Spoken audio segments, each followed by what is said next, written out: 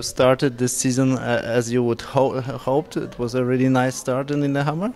Yes, I think I couldn't ask for a better start. So, yeah, last year was a bit more like a struggle. So this year was really good, and of course I hope to continue and make good jumps this weekend and yeah, further in the season.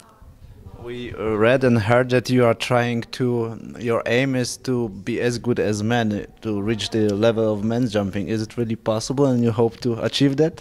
Well, yeah, at least we are searching for the things to make it happen. So I think just by working on it and trying to find what the difference is, you can also make some adjustments and work on maybe the first part of the flight, things like that, and yeah, you get better and better, and hopefully I will be on the same level soon, but we'll see.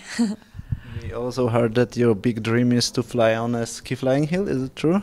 Yes, of course. I think a lot of the girls can jump the ski flying hill, so we are working to jump there maybe already next year or in 2022 in the World Championships in Viksjön. So we'll see. I think for me it's like a big goal and a big motivation to have that in the future. So yeah, we'll work for it.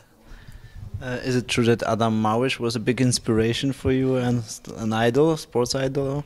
Yeah, of course. He was maybe the best ski jumper when I grew up. So I was watching competitions on the TV and I saw Adam Małysz, and I think he's an idol, and now I think I've seen a lot of jumps by him, so I think I've learned a lot.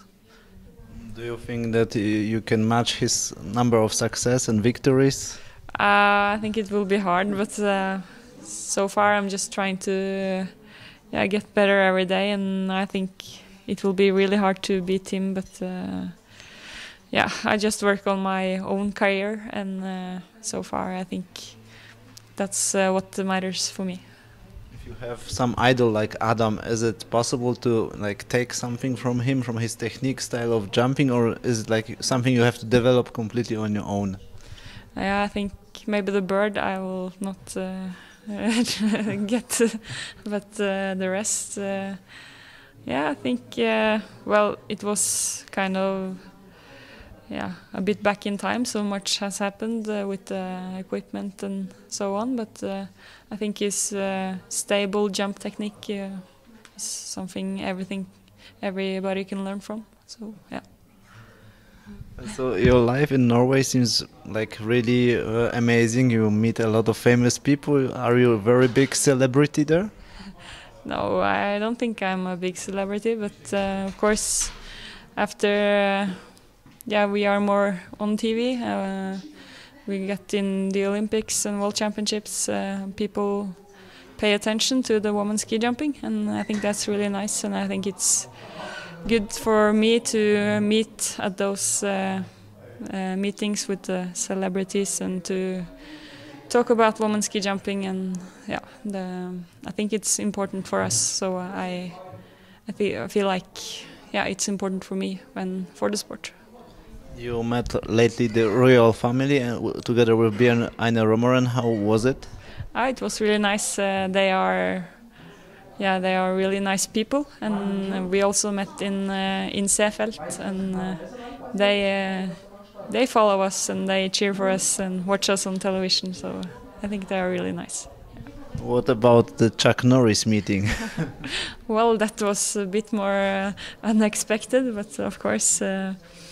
Well, I don't know him by the TV series, but I have heard about him, and I think I was really starstruck. So it was really cool, and he really paid attention to what we said about the history of the ski jumps in Holmenkollen, and it was a nice meeting. So, how popular is ski jumping, ladies ski jumping in Norway right now? If you compare it to other disciplines, like like cross country and everything else. It's hard to compare, of course, but I think it's really getting bigger and bigger. And for example, this World Championships in Seefeld, we had more TV viewers than the men, for example, for ski jumping. So I think it's growing, and people pay attention to the women ski jumpers, which yeah, so it's good. So, are you recognized on the streets and when you go shopping? Well, sometimes I can, but yeah, it's just a nice thing, and people are cheering for you. So yeah, it's a nice thing. So, one more question: you had a little bit of bad luck with your fall in Lillehammer before in Trondheim. What? How was? Is everything okay? And what do you think about such bad luck? Because it's really bad luck. Yeah, I think it's bad luck, but also my fault. Well, now I feel really fine, and I think I had really much luck because I was sliding down the in run and fell down from the takeoff. So yeah, I hit my knee and my head really hard, but luckily I had the helmet on, and yeah, I was just really scared about what could happen. So yeah, I am just lucky I came from it with no injuries, and yeah, that I feel fine at the moment. So We had a few seasons of domination of Sarata Kanashi. Do you think now it's Maren Lundby turn and you will dominate the next few winters? well, of course I hope so, but as we see all the time, it's changing, and there are a lot of girls who are competing at the highest level at the moment. So yeah, I think in ski jumping it's such big differences from weekend to weekend, so you can never be sure. But I'll always do my best, and yeah, my aim is to be among the best ski jumpers in the world when I retire. So yeah, we'll see. Are you same motivated for the season when there is World Championships as for the season without World Championships or Olympics? How does it work?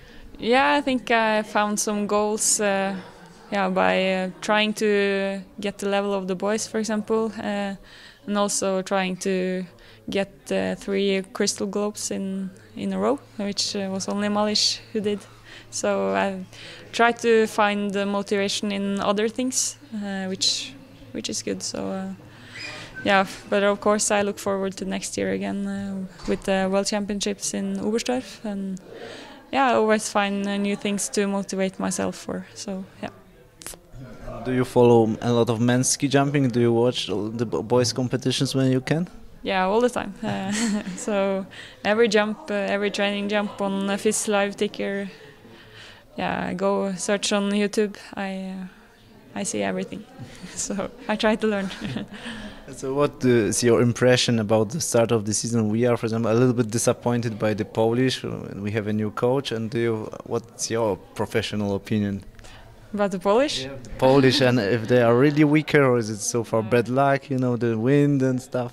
Yeah, as I said, in ski jumping it changes all the time, and I think if you have a bad start of the season, so yeah, everything can happen in January, February, March. So I think you just have to stay focused on what you can work on, and I think the Polish ski jumpers are. Yeah, they are really great, and I think they have a lot of experience with Kamil Stock in front, and I think yeah, they will be hard to beat in some competitions. So it's a nice way of saying that we have a very old team. Yeah, that's a good thing. So because for Norway has some nice also young guys coming that are really strong. Or Yeah. do you think the current men's Norway team is really strong? yeah, I think it looks good so far. They are a really strong team at the moment, but we'll see what happens during the season. But yeah, it's good to see that there are some new faces on the team.